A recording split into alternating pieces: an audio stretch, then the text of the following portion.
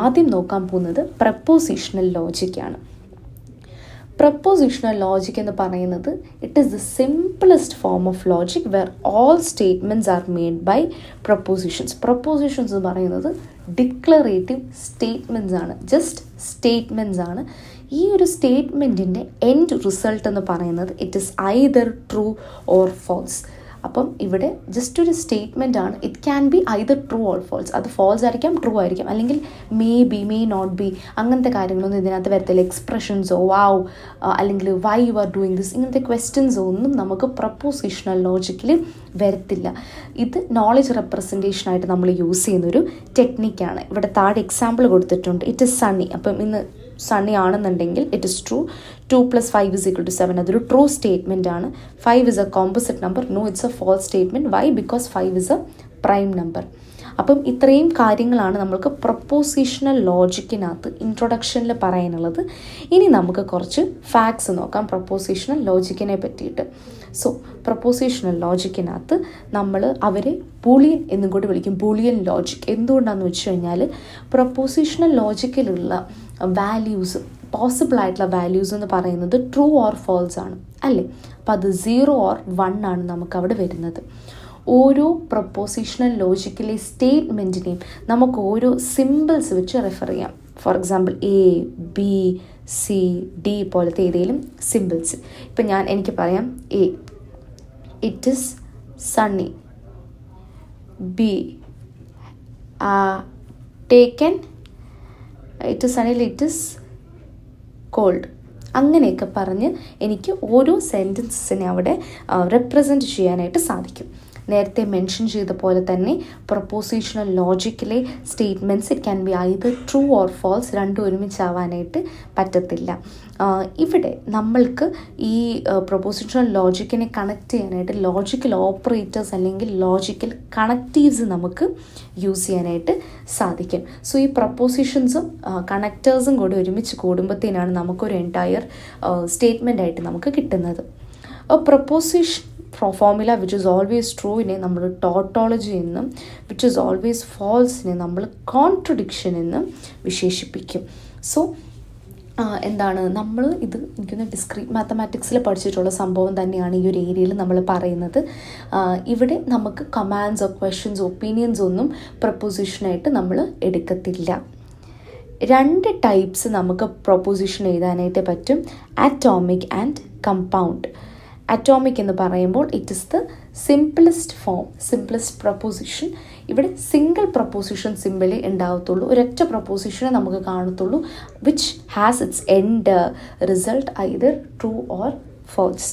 ഇവിടെ ഒരു എക്സാമ്പിൾ കൊടുത്തിട്ടുണ്ട്. 2 + 2 = 4 എന്ന് പറയുന്നത് ഇറ്റ്സ് എ ട്രൂ ഫാക്റ്റ്. അപ്പോൾ അത്രേ ഉള്ളൂ.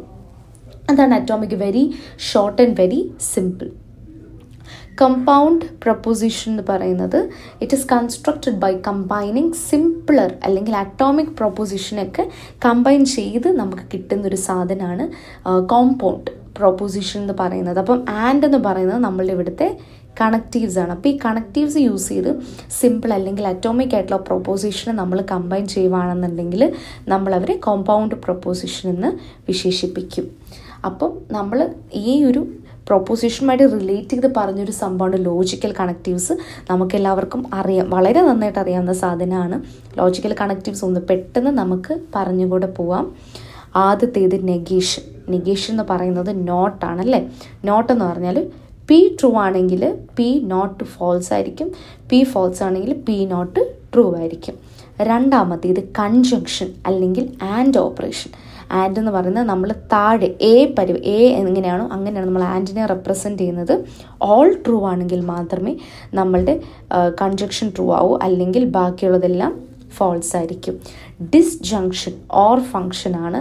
ഇവിടെ നോക്കുവാണെങ്കിൽ എന്താണ്, രണ്ടും ഫോൾസ് വരുന്ന കേസിൽ മാത്രമാണ് ഇവിടെ ഫോൾസ്, ബാക്കി എല്ലായിടത്തും ട്രൂ ആണ്. ഇംപ്ലിക്കേഷൻ ആരോ മാർക്ക് യൂസ് ചെയ്തിട്ടാണ് നമ്മൾ ചെയ്യുന്നത്.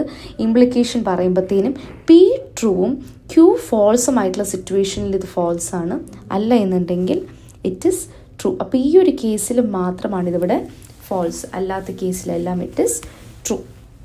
അടുത്തത് ബൈ കണ്ടീഷൻ.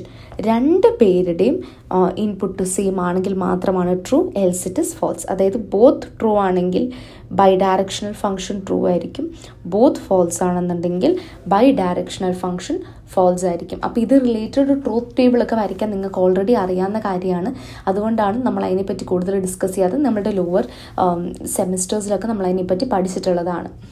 ഇനി ഇങ്ങനത്തെ കണക്റ്റീവ്സിൻ്റെ പ്രസിഡൻസ് എങ്ങനെയാണെന്ന് വെച്ച് കഴിഞ്ഞാൽ, ആദ്യത്തെ പ്രസിഡൻസ് നമുക്ക് പാരാന്തസിസിനും ബ്രാക്കറ്റ്സിനാണ് നമുക്ക് കൊടുക്കേണ്ടി വരുന്നത്. രണ്ടാമത്തത് നെഗേഷൻ, മൂന്നാമത്തത് കൺജങ്ഷൻ, നാലാമത്തത് ഡിസ്ജങ്ഷൻ, പിന്നെ ഇംപ്ലിക്കേഷനും ബൈ കണ്ടീഷണൽ. അപ്പം ഈ ഒരു ഓർഡറിലായിരിക്കണം നമുക്കൊരു പ്രൊപ്പോസിഷൻ പ്രോബ്ലം കിട്ടുമ്പോൾ അതിനെ സോൾവ് ചെയ്യേണ്ടത്.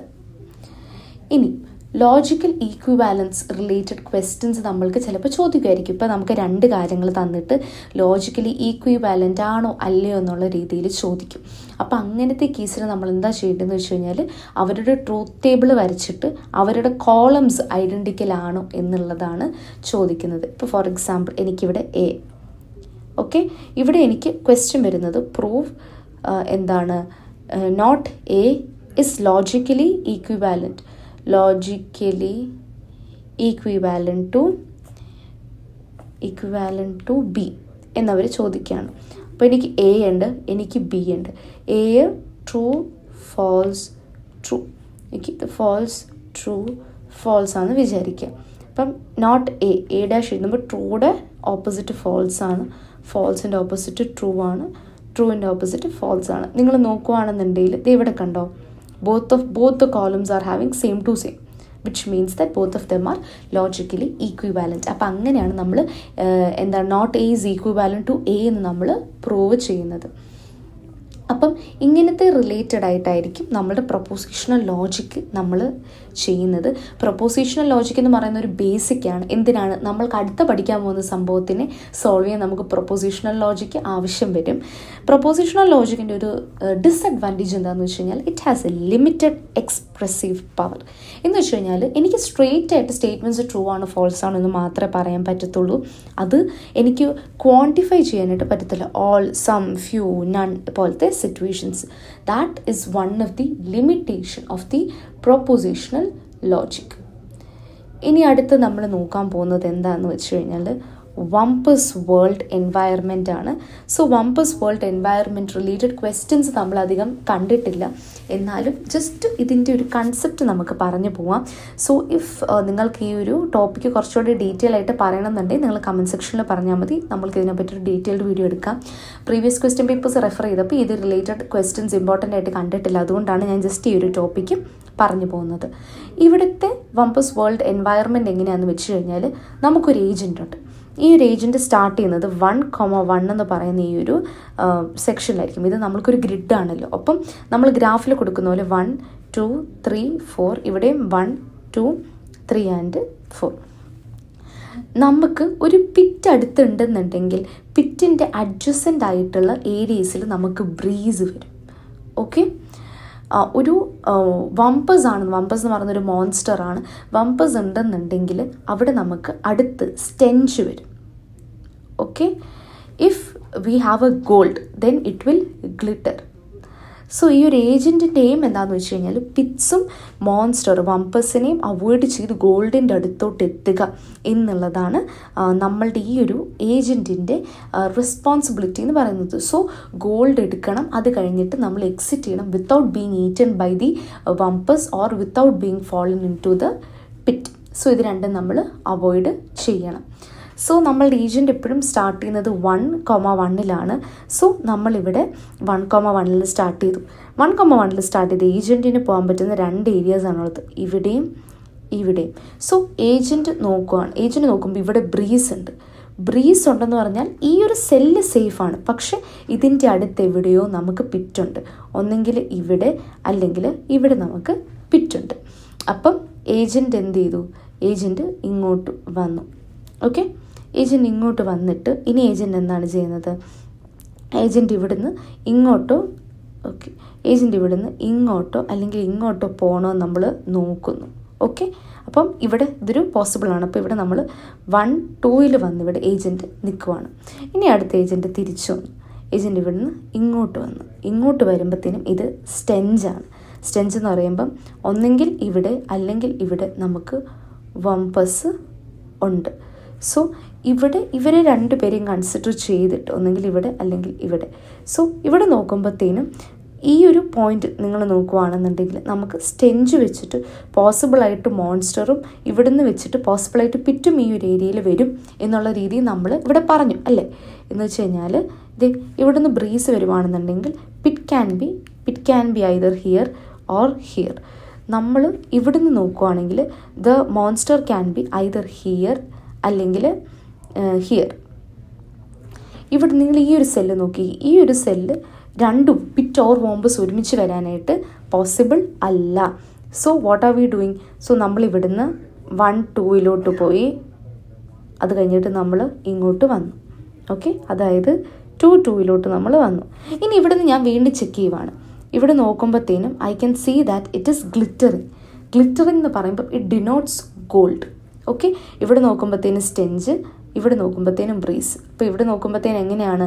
ഒന്നെങ്കിൽ ഇവിടെ പിറ്റായിരിക്കും, ഇവിടെ എനിക്ക് വോംപസ് ആയിരിക്കും എന്നുള്ളത്. അപ്പം അങ്ങനെ ഇത് ഗോൾഡ് പോയി എടുത്ത് തിരിച്ച് വരികയാണ് ചെയ്യുന്നത്. അപ്പം ഓരോ സെല്ലിൽ പോയിട്ട് ഇതുവരെ അനലൈസ് ചെയ്യുകയാണ് ചെയ്യുന്നത്. സ്റ്റെഞ്ച് ഉണ്ടോ, ബ്രീസ് ഉണ്ടോ, പിറ്റിൽ ഫോളോ ചെയ്യുമോ എന്നുള്ളതൊക്കെ. അങ്ങനെയാണ് നമ്മൾ ഗോൾഡിൻ്റെ അത്രയും എത്തുന്നത്. സോ ഓരോ കേസിലും the agent draws A conclusion from the available information. ആ ഒരു കൺക്ലൂഷൻ കറക്റ്റ് ആണെന്നുണ്ടെങ്കിൽ ആ ഒരു ഇൻഫർമേഷനും നമ്മളുടെ നോളേജ് ബേസിൽ സ്റ്റോർ ചെയ്യുകയാണ് ചെയ്യുന്നത്. അപ്പം അതാണ് നമ്മളുടെ വംപസ് വേൾഡ് എന്ന് പറയുന്ന സംഭവം. സോ അത്രയും കൊണ്ട് നിങ്ങൾക്ക് വംപസ് വേൾഡ് എന്താണെന്ന് മനസ്സിലായെന്ന് വിചാരിക്കുന്നു. ഇതിൻ്റെ ഡീറ്റെയിൽഡ് ആയിട്ടുള്ള ഒരു എക്സ്പ്ലനേഷൻ നിങ്ങൾക്ക് വേണമെന്നുണ്ടെങ്കിൽ പ്ലീസ് കമൻറ്റ് ഇറ്റ് ബിലോ.